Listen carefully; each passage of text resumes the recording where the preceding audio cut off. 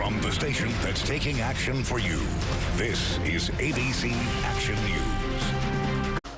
Well, spending the summer learning about math and science may not sound like a lot of fun to some kids. But our multimedia journalist, Frank Barrera, shows us how a unique camp in Brandon is keeping their attention and giving them an edge in a very competitive future.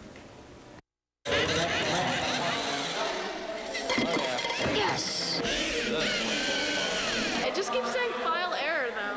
The Terminator elites are having trouble getting going. And we need to finish the rest of the program. But the Robo Hippies, Sarah and Brianna, are already rolling. Well, I'm really into science, so I kind of want to be like a biologist or an oceanographer, and that requires a lot of good work and math. This robotics summer camp put on by the Florida Advanced Technological Education Center is designed to teach math and science, but it makes it fun. Highly engaged, hands-on activity. Robotics instructor Alan Dyer says the teaching concept is called STEM, science, technology, engineering, and mathematics, all working together to solve problems. And so they go from building the robot all the way to doing these elaborate programs and competing in challenges, and to see that success, it's fantastic. Today's competition is an obstacle course.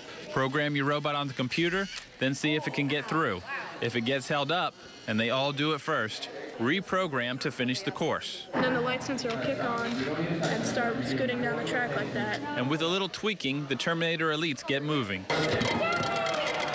Sarah and Brianna are also making progress, and as two of only 4 girls in camp, they want to make it through first. I think we're better than them right now. It's kind of like a little competition, sort of, because, I mean, we really want to win. In Brandon, Frank Barrera, ABC Action News. For more information about the camp, you can go to our website, abcactionnews.com, and go to our links section. Lots of rain out there now.